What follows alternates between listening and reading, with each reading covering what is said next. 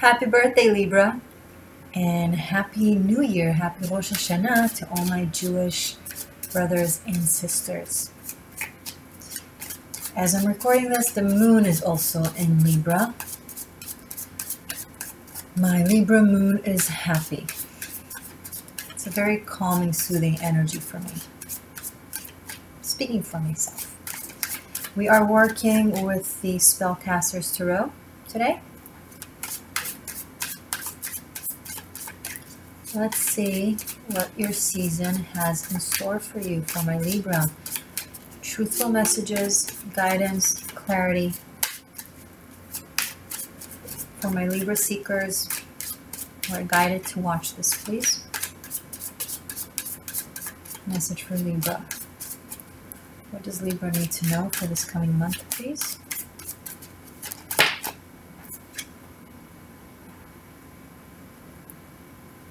You're starting your reading with a bang. A death card. Something with the full moon might be prominent. Early October. Is it October 1st, the full moon? Ish.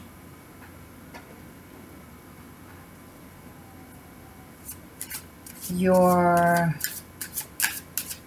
past is boiling to a point of no return. It is being gassed into the ethers, given to the full moon. By early October, you will be relieved and released from a lot of pent-up, some of you anger, some of you mental clogs I'm picking up, mental blockages. It's like there's been some sort of fog in your neurotransmitters, Libra, in your brain.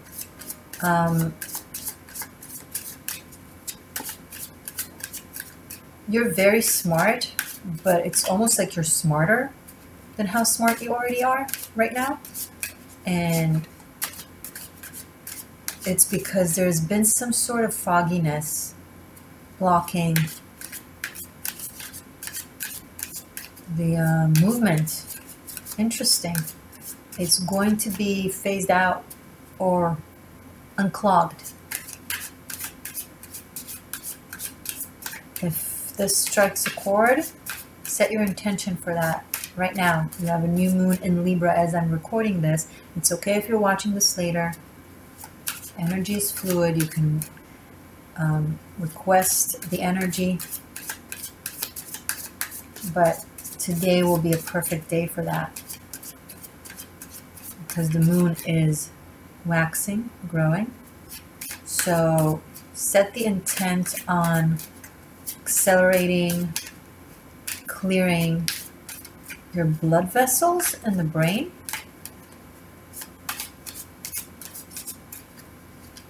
And your neurotransmitters. You know what's interesting coming up? You know, take it or leave it. It's just in the kind of channeling that is coming up.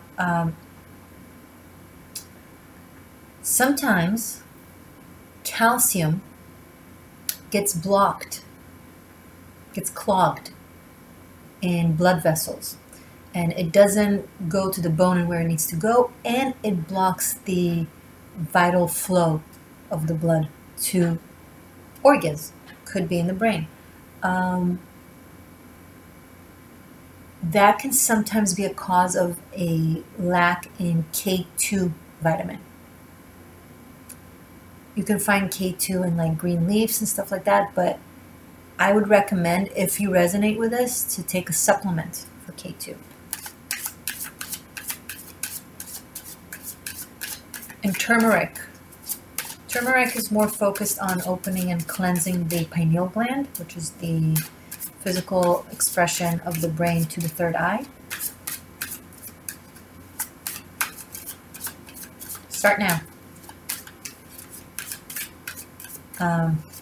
Turmeric, put it in anything.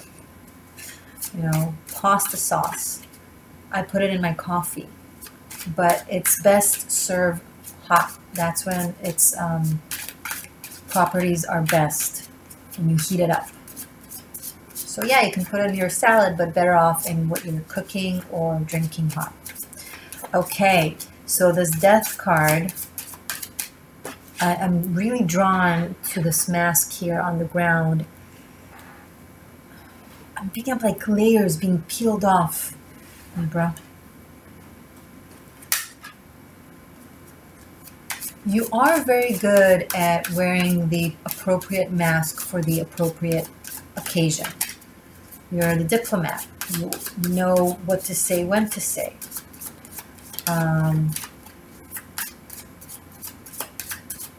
But I'm picking up like an overlayer. Something that you picked up somewhere and it's no longer fitting. It's just the force of a habit, gets peeled off. I think it will be a side effect, a good side effect of whatever this thing that is being released to the ethers and unclogging you. Okay then. Are we free to continue with the reading? This is the reading. In case you're like, where's the rest of the tarot? This, like, seriously, you don't think this is a proper message? What do you want? Oh, you want me to tell you he's going to call you tomorrow and propose, and he's right around the corner, kneeling? Okay. All right. This is not bypassing spirituality.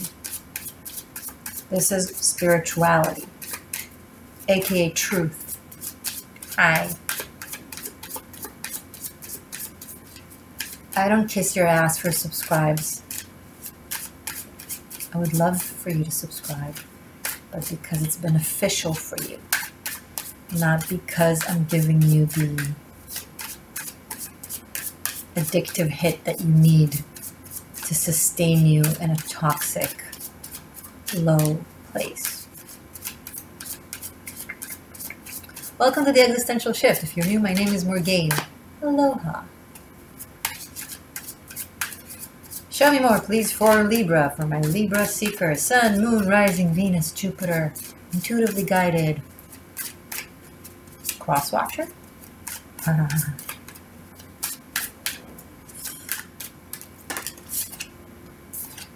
Seven of Cups. There is a lot of fog that is phasing out to make room for the mist. See, there's a difference between a fog and a mist. A mist hides the secrets of the universe. They feel comfortable there. It's part of their element. That ethereal wisdom that can only be grasped by those with sight. As opposed to psychological karmic gunk that is just blocking your awareness.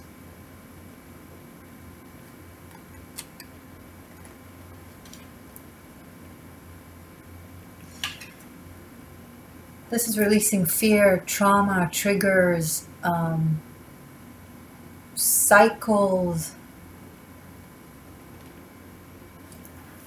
and accepting mysticism, wisdom.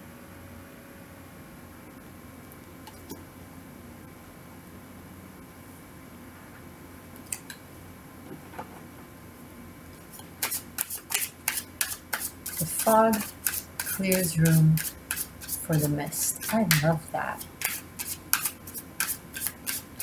How do you know the difference between a fog and a mist? Your 3D eye can't see clearly in any of them, but in the fog, you feel scared and numb. In the mist, you feel all buzzed up and excited, and you keep moving in the mist, even though you can't necessarily see what comes around the corner. Whatever it is, you're excited about it because you know it's an aspect of your spirit greeting you.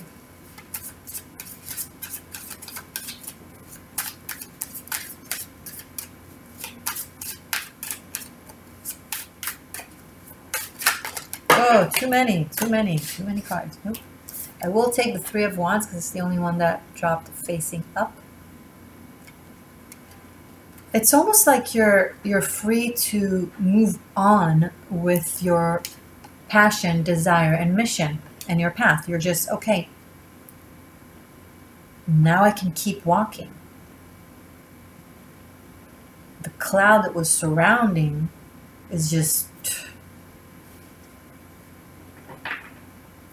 the night sky and the day sky are now clear. And it's almost like you can communicate with the universe better, because before this, everything you tried to communicate to the universe, be it prayer, manifestation, setting intent, it was all distorted by the fog. The universe brought you things that were almost like ironic manifestations, right? Where you're like, oh yeah, I asked that, but not like that. This is, it's almost like you feel like the devil is laughing every time it grants you a wish. You're like, I didn't talk to you, I talked to him or her. How did my desires reach you? How is it that you're granting me all these ironic, morbid, so-called wish fulfillments? It's not the divine that wanted to torture you. It's not even the devil that doesn't really exist. He's a manifestation of your fog as well. Don't blame him for being an image of something that you invented. Poor thing. He would rather be imagined as something sweet and loving. You created him, and now you're angry with him for creating him like that? But now you know, because your mind is clear. So when you wish for it, ask for it, pray for it, send it out to the ethers, it actually gets there. And the translation is accurate.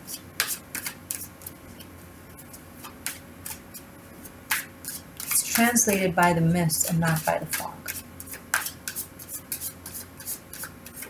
There's no language barrier, because your heart also echoes the feeling and the intent of the words. So it can't be misunderstood.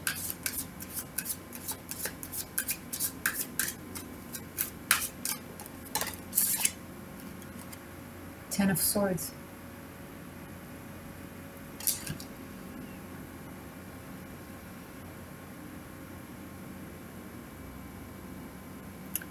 There are aspects in your brain, parts, cells, compartments, that have went through so much trauma that they just froze, went into dysfunction. They're like, I can't, there's a mechanism, a neurological mechanism to the human body where if the pain is so big, so inexplicably, big, the body just stops with the pain neurons. It just doesn't feel pain. It stops. It just freezes. Because there's nothing that can be done against this pain, so it wants to help you avoid the agony. It's something, by the way, that lobsters don't have. It takes them way longer for that to happen, so when you throw them into a boiling pot of boiling water and they burn to death, it takes at least 1 minute until they die, during which they feel all of it. Their body does not shut down. Something to think about the next time you want to order a lobster. Also, they are extremely loyal creatures. They don't leave a man behind. They travel holding claws in groups, big groups, through the ocean. And if a strong current comes in and has one of them being dropped, they will all literally circle back to pick him up. Yeah, those are lobsters. Extremely intentful conscious beings that feel even more so than us. Anyway, so this happened to aspects of your brain. And it's okay. Let it rest. Some parts will wake up, and some will stay restful throughout Libra season. The second phase of this process will happen towards Scorpio season, going into end of October and into November. So give it 3-4 weeks from when I'm recording this.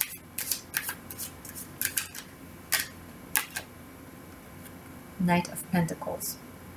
The process is certain. Trust it. It's happening in a pace that is safe for your system. Don't overload it. Don't pressure it to be like faster, sooner. Come on, we can do it. Be more clear. It's already undergoing the process. The seeds are already sown. Now it needs care, watering, loving, patient attention. I'm not saying to abandon it and just wait for it to get up itself. Attend to it, but without pushing it. Be there. Be receptive.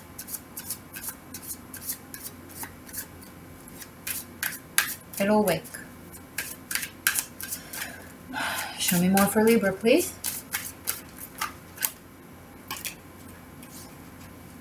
3 cards. Oh, gosh. Okay. Wheel of Fortune, the Moon, and 4 of Cups.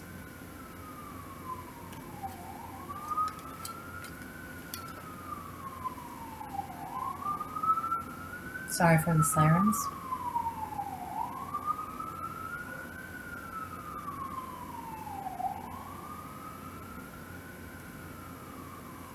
Yeah, the full moon, and then the new moon in Scorpio. It's basically really early October and around the beginning of the last third of October is going to be very inner emotionally due to not extreme, but massive events in your reality. A lot of things are going to happen fast. And you're going to have to allow your brain and your psyche the peace of mind to process. So in the moments of quiet where you can take a moment, practice your breathing, practice your focus.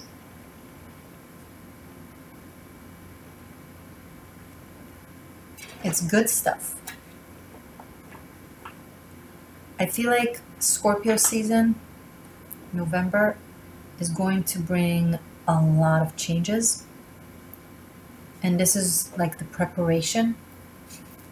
Your spirit is preparing your brain. It's like, okay, brain, you've been doing this and that for long enough. Now you need to get back to full function, full clear function, because November is going to be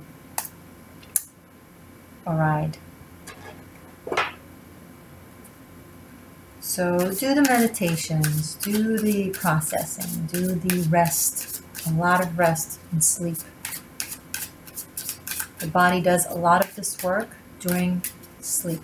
Try to fall asleep earlier and wake up earlier. It's not necessarily a matter of quantity of hours of sleep as much as when you're sleeping.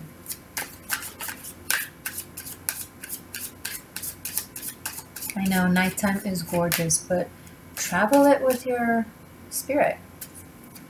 It's more interesting than with the body. Go to sleep. 8 of Wands, yep. towards the end of the month, the end of October, things will start picking up really fast and you'll be ready. You will feel good. You will be well rested. The ships will come in, or you will sail upon them.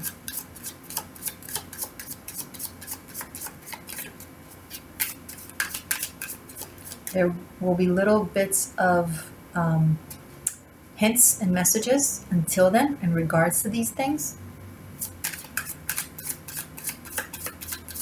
Come the last third of October, Scorpio season, things will really pick up. Don't you just love it when they confirm Knight of Wands?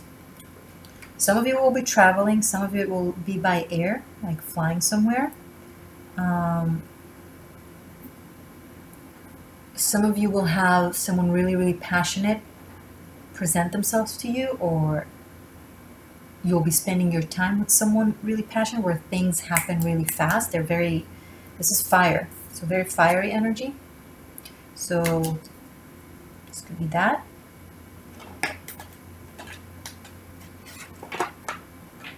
Possible visit.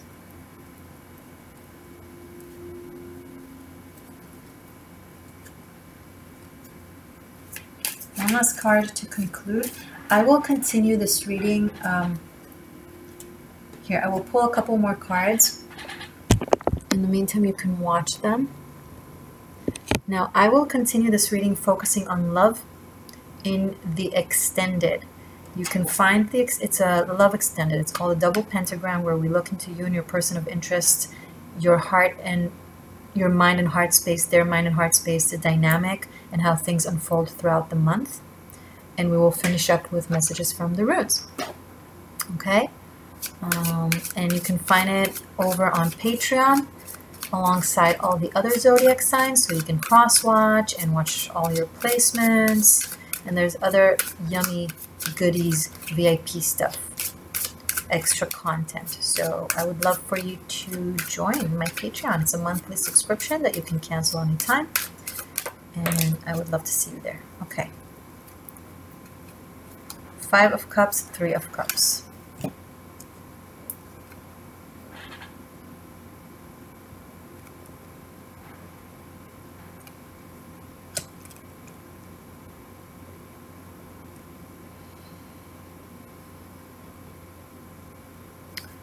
Someone is feeling left out. Okay. If you've been part of a third-party situation or involved with someone who's with you but not completely with you, also possibly with other people, maybe you're the one who's seeing other people and it's a little bit of a mishmash, then it's going to come to a head and into realization fully. Again, from the 18th of October and on, it will be very, very clear in a way you won't be able to continue ignoring it if you had ignored it so far.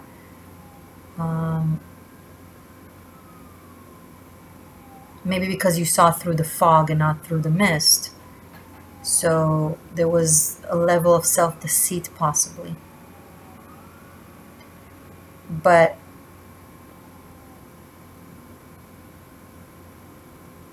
it will be very, very, very clear. The situation will be very clear. So open your eyes now and open your heart now. And look, make whatever choice you want to make, as long as it comes from a place that you know where you stand. Right? If you're not lying to yourself and you know where you stand and you still choose, that, you know, you do you, boo, right? But you got to be honest with yourself.